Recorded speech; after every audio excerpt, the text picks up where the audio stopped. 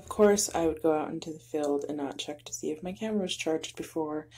And so here's just a selfie of me looking at a doe, and here's a selfie of me with a doe in her bed, and here's the doe right before she got into her bed. After opening weekend, I went ahead and contacted the CCT Fish and Wildlife because in the handbook and on my tag it does not specify sex. Our tribal handbook was updated beginning of this year, 2019.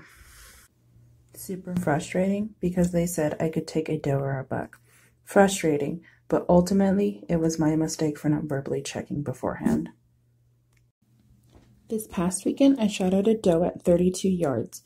Heartbreaking, it went right underneath her. She ran 200 yards and came back and ran down into private land. I lost my arrow to the sagebrush. This unit has a ton of deer in it, and it breaks my heart and makes me sad that I haven't been able to connect yet. But I'm not giving up, because it's like I say, chasing your dream is as easy as following your arrow.